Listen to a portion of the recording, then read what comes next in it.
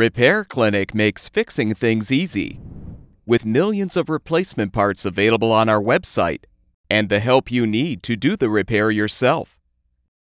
Since we encourage you to perform this repair safely, a warning icon will appear when you should use caution. To replace a rear upper dish rack stop clip, first depress the tabs to release both front stop clips.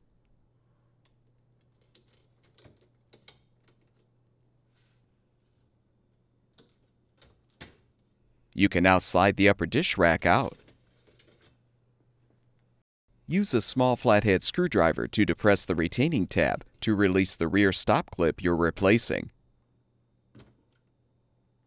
Pull the clip up to remove. Install the new stop clip by inserting it into the support rail from the top and press down to snap the clip into place. Align the upper dish rack rollers on the support rails and slide the dish rack back.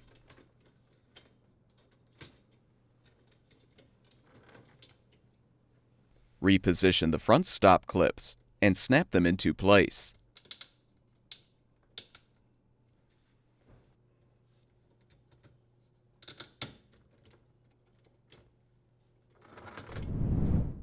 At Repair Clinic, we make fixing things easy. Thank you for supporting the production of these videos by purchasing your parts from our website.